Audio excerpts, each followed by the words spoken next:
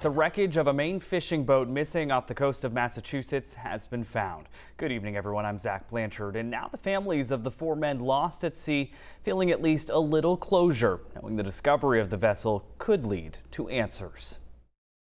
After 6 months, the wreckage of the fishing vessel Emmy Rose found off Cape Cod. It's definitely a lot to take in.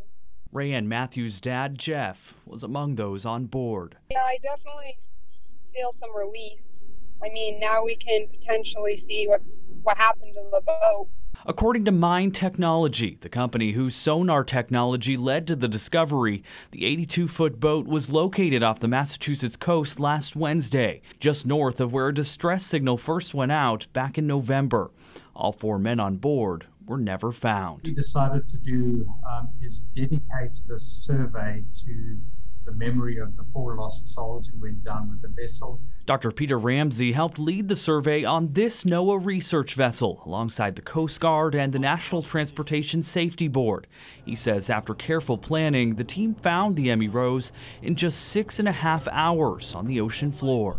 We managed to do some high-resolution passes over it the next day, and the high-resolution imagery will be used for the investigation. A spokesperson for Coast Guard Sector Northern New England could not comment Monday, citing the ongoing investigation. After learning the news, Rayanne honored her dad, throwing flowers off the Portland pier those fishermen once called home, knowing they are at least one step closer to knowing how they died. Still just wondering. Nobody knows still what happened. Again, that investigation here continues. The Coast Guard says it is working with several agencies.